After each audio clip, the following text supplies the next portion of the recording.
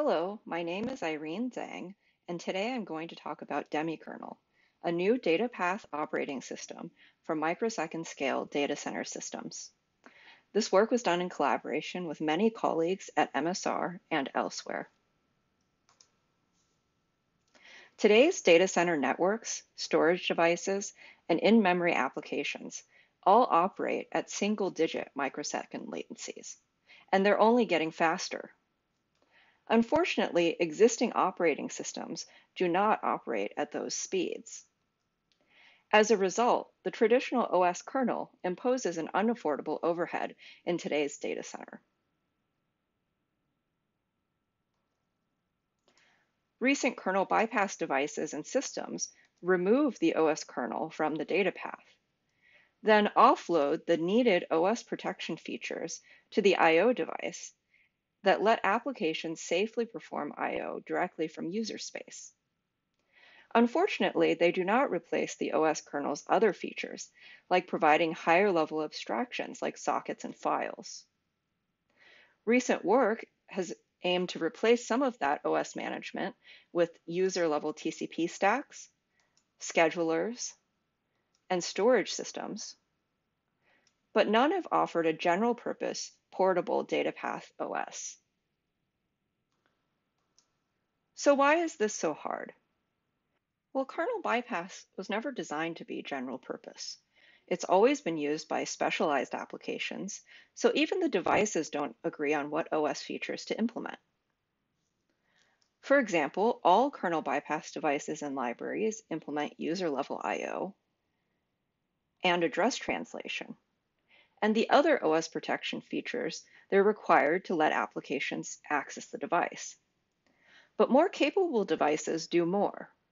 For example, RDMA implements a custom network protocol with reliable ordered messaging and congestion control, while DPDK devices implement memory management but require the application to provide a networking stack and software. Then, with new programmable devices, the possibilities are endless.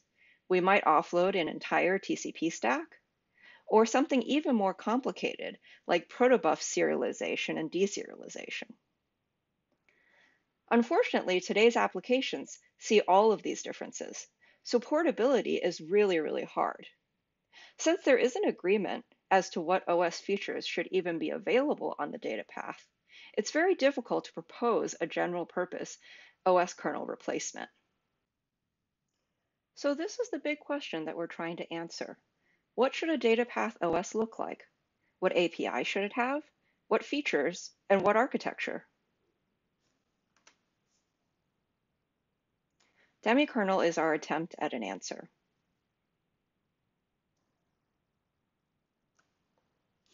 We had three high-level goals with Demikernel. First, come up with a data path architecture that accommodates different kernel bypass devices. Then we knew we needed a high-level, easy-to-use, and portable data path API so that applications can run across these devices without code changes. Finally, microsecond-scale applications have different requirements from traditional applications, so we knew that we needed some new OS features that met those requirements. For example, zero-copy I/O is really important for microsecond latencies, but coordinating access to memory across the application and kernel bypass device is complex, so we knew that Demikernel needed to offer some kind of zero-copy memory coordination.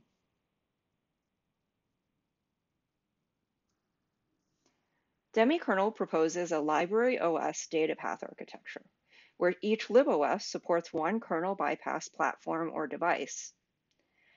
The libOSs implement the same API and OS services, but either in hardware or software. So for example, the RDMA libOS implements memory and I/O buffer management in software, but leaves reliable ordered networking to the hardware. While at the same time, the DPDK libOS implements those features in software. Demikernel implements a new portable data path API named PDPix. PDPix aims to minimize changes to POSIX while fixing well-known issues that would cause performance problems for microsecond-scale applications. For example, instead of a pipe-based socket interface, PDPix uses a queue that takes scatter-gather arrays. This eliminates the latency overhead from waiting for the app to potentially want to share more data before sending the I/O. The queue interface is inherently asynchronous and returns a queue token for each I/O operation, letting the Datapath OS directly assign I/O completions to application workers. Demikernel also lets applications perform zero-copy I/O from their own memory, so applications can use pointers in queue operations.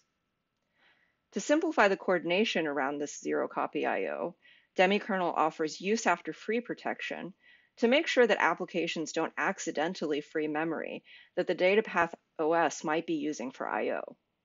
See the paper for more details on this interface. Demikernel libOSs provide this API across heterogeneous devices. They really can be designed in any way as long as they provide the PDPix API and the same OS features. However, we've used some general design principles for building Demikernel libOSs. First, we found that Demikernel absolutely needs Datapath I/O stacks that are extremely fast. We have to be able to take in and process a network packet or storage completion in thousands of cycles. We also need an abstraction for multiplexing and scheduling thousands of CPU cycles at a time. Existing scheduling abstractions are far too heavyweight for this. So we use coroutines because libOSs spend most of their time processing I/O.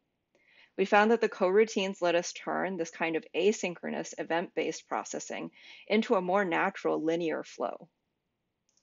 Finally, we use an integrated memory allocator for memory management. This is a trade-off. It's an easy and efficient place to put the features that we needed, like use after free protection, but it also requires every application to use the Demikernel memory allocator. Please see the paper for a lot more details about the design of Demikernel libOSs. We built 5 libOSs that support kernel bypass devices across Linux and Windows. Most of the kernel bypass libOSs on Linux are built in Rust, which has memory safety and lightweight coroutine support, which we liked, and you can see the paper for more details on our use of Rust to build I/O stacks. These libOSs support 3 device types, and then there's one libOS, Catnap, that uses the POSIX interface on the traditional OS kernel for debugging in environments where you don't have access to a kernel bypass device. 3 of the libOSs run in virtual machines on Azure, as well as in bare metal. To give you an idea of their performance, I'll show the latency for all of the libOSs running on our cluster at MSR. First, Demikernel reduces latency by 5x compared to the kernel-based Datapath. The next thing to note from these experiments is that it offers competitive latencies compared to recent work. For example, it's within a microsecond of ERPC and Shenango and Caladan.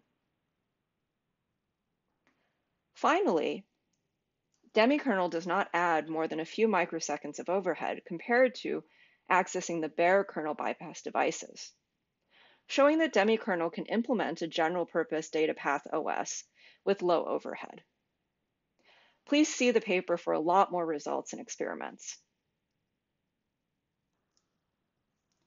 To wrap up, Demikernel is the first Datapath OS for microsecond-scale applications. It lets applications run portably across different kernel bypass devices without code changes.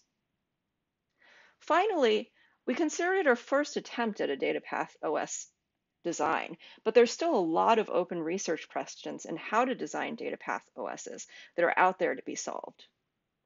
Our code is available online and currently being worked on and developed, so if you're interested in talking to us or contributing, please contact us through GitHub.